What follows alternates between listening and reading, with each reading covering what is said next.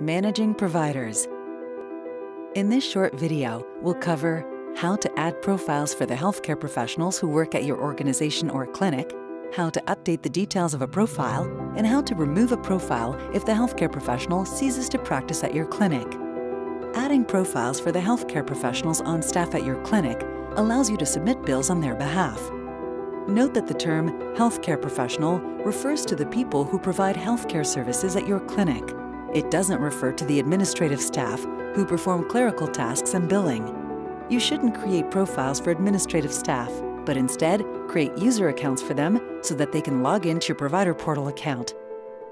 To learn how to create a user account, please see our video, Managing Users in the Provider Portal, available from the eClaims Learning Corner and the WSIB Training and Resources Center.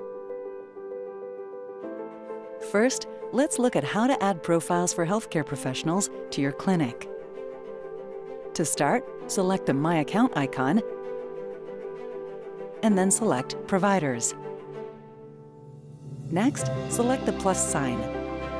Enter the healthcare professional's information, including their first and last name, their TELUS provider ID, if they have one, as well as their start date at your clinic.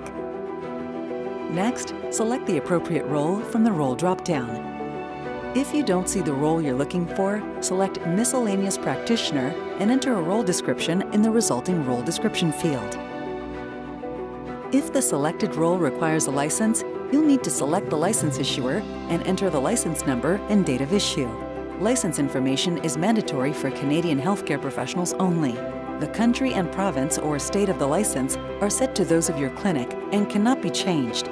Note that international healthcare professionals are only supported for certain services, and therefore you may not see the country field. If your healthcare professional has more than one role, select Add Another Role. Once you've entered all the information, select Save Changes. Your request is transmitted to TELUS and will be processed within 10 business days.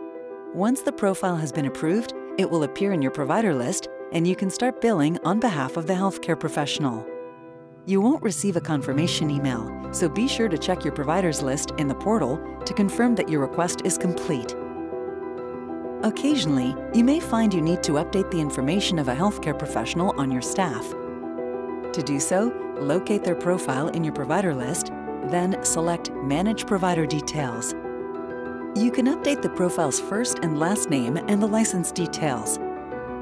If the license information has changed, be sure to wait until the new license information has been published by the appropriate license issuer before updating it in the portal, as TELUS will need to verify the information.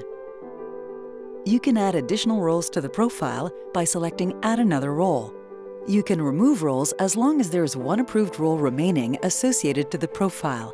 Select the garbage can to the right of the role to remove it. You'll be prompted to confirm your choice, as this change is immediate and the role will disappear from the profile. Be sure that you've submitted all outstanding bills related to this role prior to removing it from the profile. Select Continue to confirm. When your updates are complete, select Save Changes. Your request is transmitted to TELUS and will be processed within 10 business days. If a healthcare professional ceases to work at your organization, you should remove their profile from your provider list.